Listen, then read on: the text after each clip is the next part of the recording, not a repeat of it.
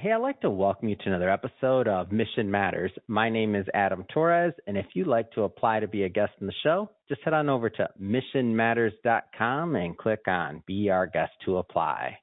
All right, so today's guest is Dr. Maria Uloko, and she's the CEO and founder over at VULVAi. Dr. Uloko, welcome to the show. Thank you so much for having me. All right, so we got a lot to talk about today. So we're going to get into VULVAi and why you founded the company. But before we do that, I'd like to start this episode the way that we start them all, with what we like to call our Mission Matters Minute.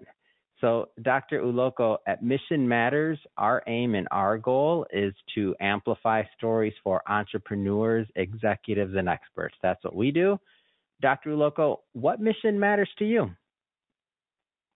The mission that matters to me, I love that question. The mission that matters to me is helping everyone to have great, healthy, loving, fun sex, and looking at the way that the different sexes access healthcare. I am one of 7 urologists in the world that is trained in the medical and surgical management of sexual dysfunction of all genders. And what that means is that most urologists do men's health or men's sexual health, and everyone thinks that most gynecologists do women's sexual health, but in actuality, most gynecologists are not trained in women's sexual health.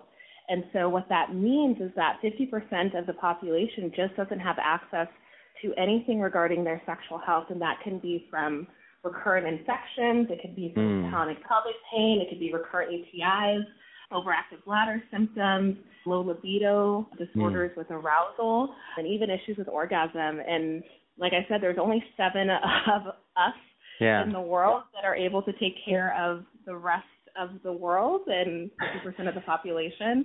And so I want to close that gender gap in access to healthcare and sexual health, because I'm a big believer that sexual health is one of the best markers for overall health. How can that be? Like, this is one of the reasons I love doing what I do, Dr. Uloko, is because every day I learn something new. And when you just blew my mind, how could there only be 7? Like, how is that possible? It's such an important topic. Like, how? Yes, that is, it's so interesting. I feel the same way now. But when I did my fellowship in 2020, I remember kind of this attitude of, well, why would you want to do that as a urologist? We do men's health, and that doesn't really make any sense. That's the gynecologist's job. And it wasn't until my fellowship where I realized it's like, actually, that's not even their job. They don't even want this job either. And so I think it's this kind of unknown secret in healthcare that 50% of the population just isn't getting sexual health. Because we're so divided based off of sex and gender in the way we access healthcare, the other side isn't talking to the other side. So, is that kind of like, I don't know if I'm wording this right, is this like a form of like ingrained, I don't know if it's sexism or like what is sexual, like a divide, like is that, am I saying it right? Like, is that kind of ingrained in the system almost? Yes, medical sexism is real, and I really had no idea until I started doing this work of working with all genders and all sexes, and just seeing the stories. I love my male patients. I love being able to help them with their sexual health. And it was actually really fascinating is that a lot of them would be like, like Dr. Uloko, I love that, all I really want is to please my wife, or my partner, and they are not satisfied or they're not interested in sex. And if they're usually like an age match cohort, I'm usually like, hey, dude, listen, remember, how you're in my office right now and we are talking about your sexual health concerns. We did a full workup. We're going to start you on, we're going to do all the work, the diagnostic workup and the treatment for it. Your female partner doesn't have that. And so it's not just you, it's not you per se, it's the system that is failing her, but you're feeling the brunt of that. Because so many of my male patients really just want healthy, happy sex lives with their partners. And if their partner doesn't even have a doctor to go to, we're really, really failing the system. And that was my first glimpse at the the medical sexism that is so rampant. And I think it's when you see it, you can't unsee it. And so ideally... Well, now that you just told me it, I didn't know until this conversation right now how you can't unsee it. You're right. Like, once you hear it, you're like, wait a minute, it doesn't even make sense. Huh. Yeah. We aren't even taught a lot about women's bodies in medical school and training. I've been in medical school since I was 17, and it wasn't until year 13 when I did my fellowship where I actually learned way more about women's bodies than I did in all of my time in medicine. It's just like even the foundations of our knowledge and our training just doesn't include women. And so, it's all right there, hidden in plain sight. We don't know until someone actually says something. And when you see it, you can't unsee it. And that is my goal, is to not only help the medical community see it, but to help patients start seeing it, and then also not only shine a light to it, but then actually come up with solutions that expedite closing that gap. And that's why I founded VULVAi. I do want to go further into VULVAi, but before we do, whenever I see someone that's, highly trained, like a doctor, somebody that spent a lot of time, I'm always curious about, so when you're, and I'll make this stereotype, you tell me if I'm off from your experience, but in my experience interviewing lots of, very educated individuals, going the entrepreneurial route or even stepping in there, starting a company, doing something else, it can be a little challenging from the standpoint of your peers don't necessarily always get it, or otherwise it could be peers, whether I'll use your example, not saying you said this, but the example of a doctor, could be other medical people you went to medical school with, or other things like that maybe they're in their profession, but they don't necessarily want to go the entrepreneurial route or don't go take that other step. I'm a huge fan of individuals that do that, like yourself, and you don't know this, of course, this is our first time talking, but I'm just a huge fan of it because I feel like more individuals that are extremely educated and extremely niche or have certain expertise should go out there and be the ones that are leading the way, making improvements in society, if they feel that's their calling, by the way. No pressure, obviously, but if they feel that's their calling. I'm just curious, what's been your experience just in general, going that entrepreneurial route? How has that been for you? Yeah, it's like drinking out of a fire hose. Yeah. Wait, in comparison to medical school, though? I don't... Yeah. Medicine's easy. I've been doing this since I was a high schooler. Oh, my gosh. Hold on. Ow, that just hurt my heart. Medicine's easy. Entrepreneurship is like... That's my quote for this one. Go ahead, please. Yeah, I love it. Complex reconstruction, easy. Well, I think I'm joking a little bit, but I do think what we learn, it's different. What we learn in medicine, different. I understand. We are taught to follow a certain path, right? You don't go off the beaten path, and if you just keep moving forward along the path that was predetermined for you, you will succeed. It's just all about how much hard work you can do. Can you do hard work? But entrepreneurship has been this really fascinating. There is no path. You can, there's definitely one path, but there's also 70 paths, and you can create your own path if you want. And that has been such a different way of thinking, especially when as a surgeon you're a little rigid in a lot of the ways. And also I'm a dreamer, and I'm a big dreamer, and I oftentimes don't like to stay on the beaten path anyways. So everything about my personality actually makes sense to go the entrepreneurial route. I am a huge problem solver, and my favorite thing is solving problems. And when you go in the traditional route of being a physician, you realize that the problems that you want to solve are so much bigger than one person can potentially do. And oftentimes when everyone's kind of thinking this group think of this is just how it is, this is how it's always done, it doesn't breed a lot of innovation or creativity or action. And as an action person that wants to solve big problems and scale those problems globally and scale the solutions globally, I don't want to scale the problem, scale the solutions globally. Yeah. this is where I saw tech really was filling in the gaps where healthcare was failing.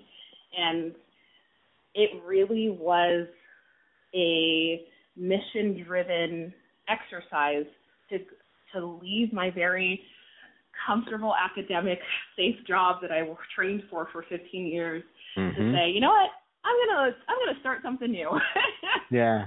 No, and I relate to that 100%. I had 14 years in finance before going into media full time, and people thought I was crazy for sure. Like they thought I was crazy. Like what is Adam doing? Like, huh? Like that makes no sense. He's got a book of business, manages a couple $100 million, like very, consistent lifestyle. And now he wants to be an entrepreneur. What? Like people thought I was out of my mind. And maybe I was, honestly. And time will tell if I made the right decision. Still don't know, but we'll see. But that being said, that's why I'm just always so interested to hear somebody else's experience and journey with that, because I know people will listen to this that are either thinking about like going out, and I'm not saying everybody has to be an entrepreneur, but they're thinking about whatever their dream or their passion is. It doesn't even have to be work related, just period. And do they want to do some other things that maybe not everybody around them understands? And if it's your vision and if it's your goal, then, go for it. So that's what I hope to bring out when I ask you that question, by the way, because everybody's path's different and we don't know, like nobody knows at the end of the day, like what's going to be right. Like the lived experience, right? Exactly. No, I 100% feel that. I mean, I think a lot of people do things based off of fear or don't do things based off of fear. And I have always kind of been like, you just got to keep moving forward. You may not have all the answers right now, but you just got to start and you just have to try. And you also have to always remember your why. Because if you get up every day and you remember why you're doing this stuff, it makes the losses easier and the wins even better. And I am an immigrant. I moved to this country when I was 4, and my parents, although had a really great work ethic that I could mirror and watch, I had to raise myself. I had to figure out how to go to high school, middle school. My parents didn't even know what the ACTs or SATs were. I've had to figure things out my entire life, and when you are 7 years old trying to figure out and navigate the world, you learn you learn at a young age that, like, you just got to figure things out, and things will work out as long as you are moving forward and making progress and being kind to yourself and being okay with making mistakes and then learning from them. Granted, all of this is much easier to say than done, but those are the things that I try to practice every day. Yeah. Let's jump around here. I do want to spend some time on VULVAi and why you founded it. So maybe let's start getting a little bit into the company. Tell us more. Yeah. So like I said, I'm one of 7 in the world that is able to diagnose and treat any sort of sexual dysfunction, particularly in women. And if we look at the stats of people suffering with vulvovaginal conditions, whether that's chronic pelvic pain, recurrent UTIs, overactive bladder symptoms, recurrent urinary tract infections, a lot of that stuff actually comes from the vulva. But because most doctors aren't trained on how the vulva works, what's normal, what isn't normal, how to diagnose, how to treat in a really straightforward, algorithmic manner, most of these patients are going into a healthcare system that truly doesn't know anything about their bodies. And the thing is, 100% of women will experience this in their lifetime. And these incidents increases significantly as you age. Like, why is it that older women get UTIs all the time? It's not because that's just what happens. There's an actual negligence that's happening in the healthcare system. And so, on average, 1 in 4 women will have chronic pelvic pain at any given time. 150 million women are suffering from recurrent pelvic pain, recurrent UTIs, all these vulvovaginal symptoms. Just in the U.S. alone, it takes 7 to 10 years to get your first diagnosis, up to 3 doctors to get that diagnosis, and 35% of these patients will see up to 15 doctors. When you're like, I end up having to be the specialist that, like, I say the buck stops with me. Like, people come to me as their last resort. and I know how to fix them. And I know it's actually really easy to fix a lot of patients that have been told that they have quote-unquote chronic conditions, but they've actually just been misdiagnosed for decades. And so what we are doing, and I have research to show and prove that we are essentially misdiagnosing so many women. And so because I'm a very empathetic human being, I sit with my patients a lot. I'll spend a lot of time with my patients. I've seen over 2,000 patients with these symptoms and have diagnosed and treated them. And I would say it's one of the most heartbreaking things when I'm going to clinic and I know everyone's going to cry. My men's health clinic is going to be high fives and smiles, and my women's health clinic is just going to be tears. And so I created over 4 years in doing research, created an algorithm of how to approach diagnosing and treating these patients that are a huge part of the population and are just largely ignored. And then figured out a way to scale, like essentially scale my brain to the rest of the world and scale my abilities and how I think about these processes and how to get them diagnosed and how to get them treated to the rest of the world. So that's how we created VULVAi. It literally simulates the clinical reasoning of world-renowned vulvar specialists for physicians and patients alike. The idea for physicians is that most doctors don't get the formal training in their medical education, whether that's in medical school or even in residency. Most gynecologists don't know how to do this. Most doctors that see women don't know how to do this. So we're actually directly teaching them how to do this, but using predictive AI models. And for patients, let's say that your institution doesn't want to work with VULVAi, I still really wanted to create something that patients could use to advocate for themselves. Because one of the constant feedbacks that I got from my patients, or themes that I constantly saw, was they kept going to doctors that were essentially not lying to them, but clearly doctors that hadn't read up at all. Didn't even do a quick Google search. And because the patient-doctor relationship is one that's very vulnerable for patients, and there's not a lot of great resources on the internet for where to find this information if you're just your average human being that doesn't have, isn't a world-class researcher, you aren't going to find this stuff. And so I wanted to be able to create avenues for educational resources for patients so that they can learn about their bodies. They can use our predictive AI model to actually figure out what's going on with their symptoms, what it could potentially be, how to then get diagnosed, how to talk to your doctor about diagnosis, and then what is the recommended treatment, and then how to make sure that when you're going into the doctor's office, you're advocating for yourself, because so many women are essentially gaslit. I think the percentage is about 76% of women who have ever experienced healthcare have experienced gaslighting, medical gaslighting. And so now women will no longer be gaslit because they'll actually have credible information about their bodies, how to get diagnosed and how to get treated. The idea is that it's going to cut down healthcare costs.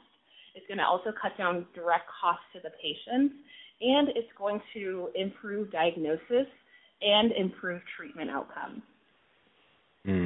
This is great. I mean, it's just great to hear that you've been able to put this together so that so many people can be helped, really, and that don't even know. And that just that when you think about this concept that you've mentioned of medical gaslighting, to be on the receiving end of that and not even knowing, right? Because, again, you don't know what you don't know. So, you mentioned, I think I'll get the number right. You said, some patients see up to 15 people before getting to you or before 30, getting to you. Yep. 35% of all patients suffering with chronic vulvovaginal symptoms will see up to 15 doctors. Yeah, that's a significant amount. And each one of those, it's not, obviously I'm not saying that any of those doctors are not trying, right? I'm not saying that. I just mean Exactly. Their hearts are, I'm sure, in the right place. I'll make that broad statement, but I just mean that nobody's intentionally trying to, but it just appears to me, at least from what I'm learning here today, that it's just kind of the system, right? There's some, and that's what you're helping to fix, in my opinion, with VULVAi. Am I off on that, or do I have that? That's exactly it. It's how do we get wide-scale education and training, not only to physicians, but also directly to patients, in how do we start bridging this insurmountable gap? I don't think the traditional way, because the way I was doing it was I was at a conference every weekend for 2 years trying to teach doctors how to do this work, and that's not conducive. I was running a full clinic, running a research lab, and also when I had free time, I was going to teach other doctors. And I realized that I could teach maybe 50 doctors but in an hour lecture, but they're not actually going to change their practice management, which was what's ultimately going to save lives and improve their patients' quality of lives. And so on top of all of that work, I was just burning myself out for not really the same return on investment, because for me, the investment in that is that patients are helped. And I really didn't feel that patients were being helped from going to all these conferences and lecturing and teaching, because it was just so much information all at one time that doctors couldn't possibly take all of that back into their practice. And so I'm a big believer in work smarter and harder. And I tried to figure out how we can utilize tech and AI, because how I think about AI is it's a great tool to fill in the gaps where humans are failing. And one of the biggest failures in medicine right now is around women's health. So I really do see a beautiful merging of AI, healthcare, advocacy, and innovation in this space. This is amazing. Dr. Uloko, if somebody is listening or watching this and they want to learn more about what you're doing over at VULVAi, or they want to connect and follow the journey, how do they do that? Yes, please. So this is the thing, right, where what I'm trying to do is not only cause widespread education, I'm trying to cause a vulvar revolution. It is going to take an act of God to get healthcare to change on a wide-scale level, which looks like education reform, training reform, restructuring of how we train and teach doctors all throughout the world. And so a lot of people will hear my story and be like, go her. No. I need people to join me in the fight, whether that means that if you know a legislator, talking to them about this, very obvious and yet hidden public health crisis that's happening in women's health. If you are an investor, investing in women and not just products, there's a lot of, in the femtech space, everyone wants a product or a telehealth, but they devalue the importance of education. So it's investing in female founders that are in the healthcare space and not just putting out another lube product. And it's signing, if you're a customer that potentially wants to use VULVAi when we launch, signing up to the mailing list at vulvaai.co and submitting that. That's all of those things really help to follow us along the journey to get funding, to make the policy changes that we want to see and the research endeavors that we want to see. Because I'm first and foremost a physician, secondly a researcher. I defined how many nerves are in the human clitoris, and the reason I did that was looking at how little research there is in women's health in comparison to men's health, because I do men's health research too. I'm trying to fill in these huge research and clinical questions too through VULVAi. So if anyone wants to fund us, join us, or advocate for us, that is how we do it. Perfect. And for everybody listening, just so you know, we'll definitely be sure to put the links in the show notes so you can connect with Dr. Uloko. And speaking of the audience, if this is your first time with Mission Matters and you haven't done it yet, be sure to hit that subscribe button. This is a daily show, meaning each and every day we're releasing new episodes, new thought leaders, new insight, and hopefully new inspiration for your journey. Again, hit that subscribe button. And Dr. Uloko, again, thank you so much for coming on the show. Thank you for having me.